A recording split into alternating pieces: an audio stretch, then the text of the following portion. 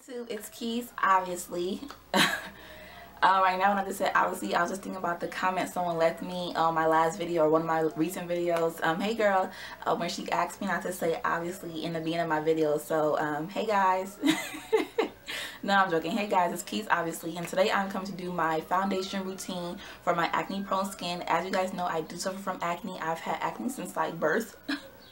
No, I've had acne since like 2nd grade. You guys know I have been doing a lot of things to help improve my skin, and my skin has definitely improved tremendously. I do have some videos in regards to my acne, I guess acne journey, and I'll leave those down below. But I did want to show you guys how I apply my foundation or do my makeup routine with my acne prone skin. By no means necessary do I believe myself to be a makeup artist or believe that these are the steps you have to take, but this is just simply what I do. So you can take or delete or whatever you want to do from this video, but I hope this video helps someone, and I just want to show you guys how I do it for my acne prone skin. I hope you guys enjoy this video. Please continue to subscribe, comment, and rate. You guys have any questions, definitely leave them down below, and I hope you guys enjoy this video. And if you can't tell, I'm using my hands so much because I'm trying to show off my polish. No, so this color I'm wearing is by the brand Zoya. It's called Hunter. I'm like OD obsessed with this polish. It is like the perfect green. Excuse the unevenness of my nails. These are my natural nails and I did not want to cut them, but like I'm super obsessed with this green color. It's so pretty. Totally random, but like you guys see me doing my spirit fingers and all this hand movement because I'm trying to show my polish off, okay? I did this manicure myself. No, but I hope you guys enjoy this video, and like I said, I'm not a makeup artist. This is just what I do. So some of the things I may do may not necessarily be right, but I always like the end result. So my boyfriend ain't complaining, so it must be working out. Bye bye loud truck for interrupting my video. But yeah, that's pretty much it. Hope you guys enjoy, and I already said subscribe, so thumbs it up, thumbs it down if you don't like it. If you don't like it, just go away. Don't thumbs it down. That hurts my feelings. Okay, this is long enough. Bye guys. Okay, so this is me with absolutely no makeup on. My skin was freshly washed and moisturized. Next, I'm going to go ahead and apply my primers. I use 2 primers. I use Smashbox Photo Finish or PhotoReady primer, and then NYX Shine Killer primer. So I put both of those primers on, and then I wait about 30 seconds before I actually apply my foundation. So the 2 foundations I'm going to be using is Loreal Infallible Pro Matte Foundation in Soft Sable, and then Max Pro Longwear Foundation in NC50. And all I'm going to do is mix those 2 shades together and then apply it on my skin. Usually what I actually do is color correct first, using my red color corrector or salmon color corrector to cancel out any darkness like around my eye area. But I totally forgot to do so in this video, but usually I do that if you have any type of darkness. It helps color cancel those colors. So I'm just going to apply the foundation and blend it out using this buffing brush.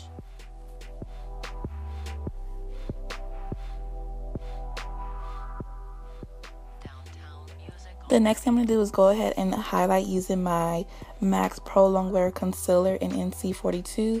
I'm using this damp beauty blender, and I'm going to apply that underneath my eyes, down the bridge of my nose, underneath my chin, and a little bit above my cupid's bow. And you want to make sure you blend this out really, really good.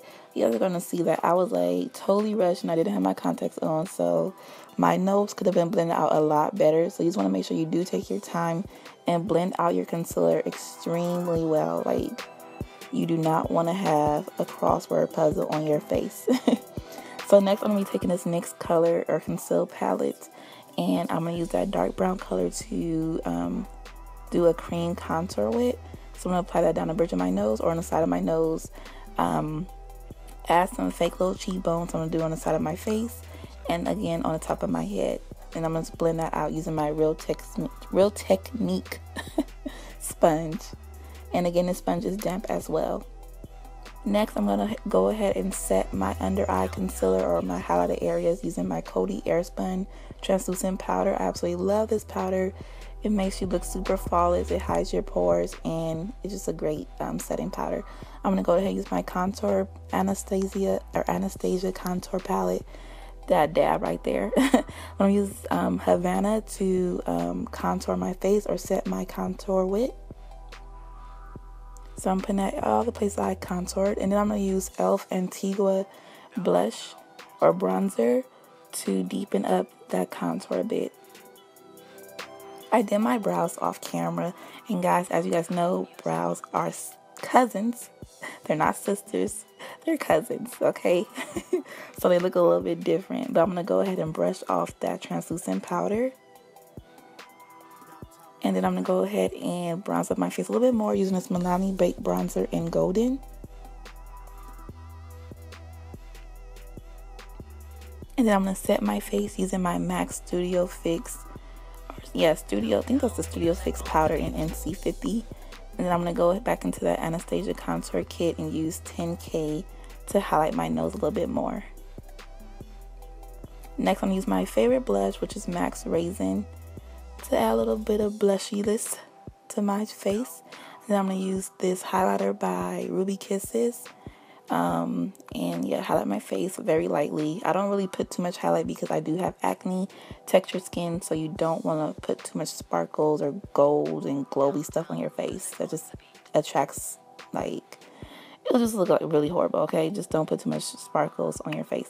Anyways, next I'm gonna go ahead and move on to mascara, which is totally not with the foundation, but I'm using Too Faced Better Than Sex mascara, one of my favorite mascaras.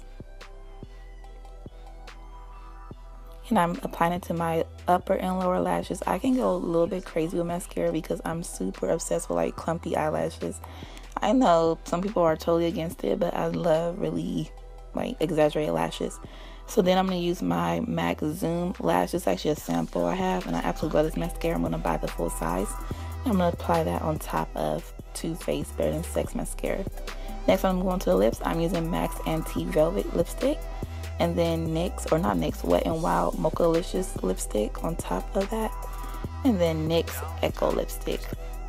I have no idea what this color is, but it came out pretty cute. And then this is the end look. Really simple. I don't really do too much. I don't really like a full face. Just something that's really natural and make you look a little bit better than when you wake up. So if you guys enjoyed this video, thanks for watching. Bye guys.